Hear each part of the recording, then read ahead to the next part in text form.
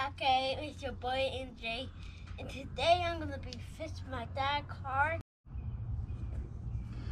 So what's good, Pack Gang?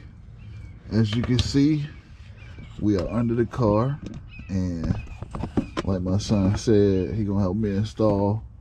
As you can see, what's laying beside him, some Catless mids. So before I get started, I want to let y'all know this is an instructional and how-to video. Get that disclaimer out of there first.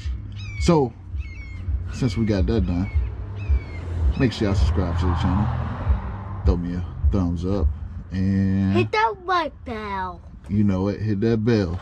So yeah, we got these bolts right here that's been soaking, and some WD-40. I sprayed these earlier, and the ones up there by the cats, which you can't really see right now, but I'll show y'all when we get to that point. But for now, we are going to loosen these bolts up right here.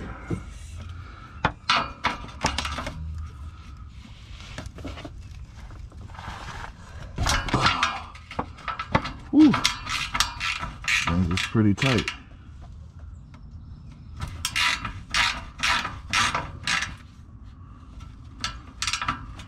Alright.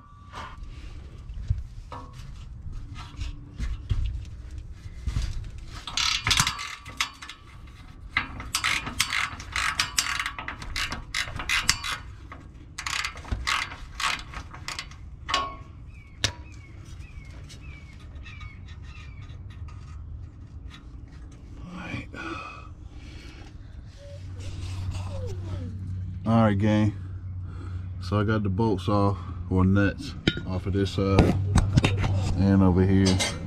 Then I just disconnect that O2 sensor.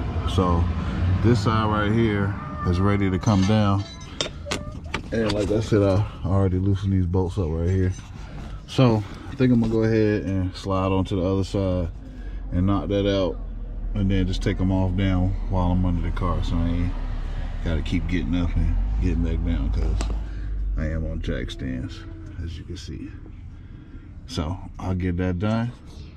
Alright, so as you can see, I'm on the passenger side, which the O2 sensor is a little harder to get to. It's up under, or I'm not up under, but over top of this plate right here. So I will get this clip out and then undo it. And then I got this bolt out already. This one was kind of up in there, as you can see. So I got my little swivel, and we're gonna try to get it out. And then once I get that done, I'll turn y'all back on.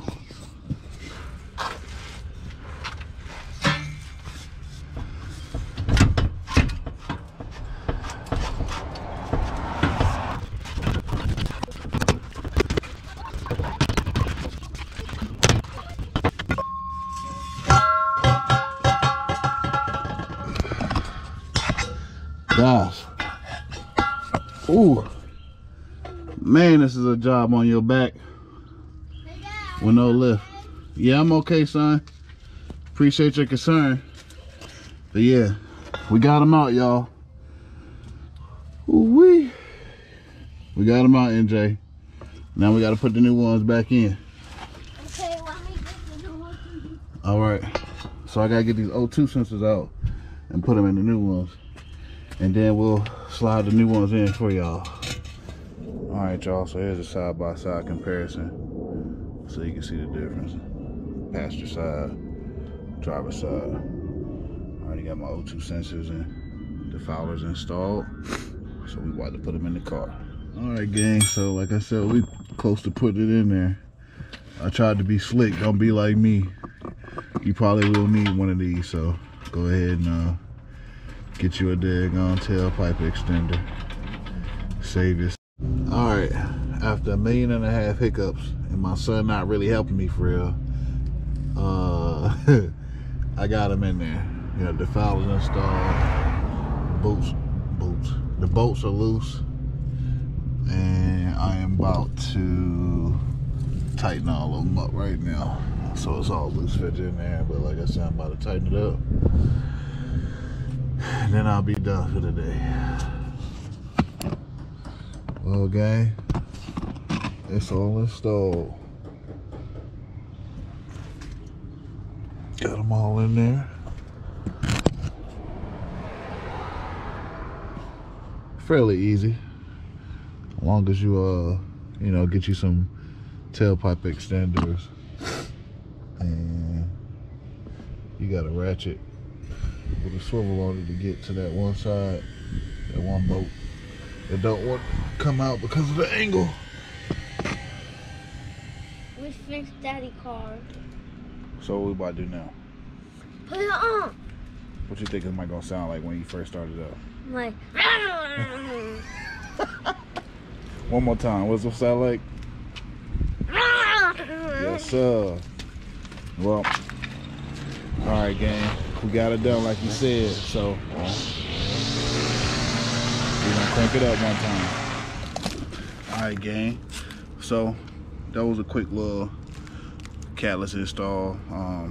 It's been a long day. I thought it was gonna be fairly simple, but I ran into some hiccups with my defowlers.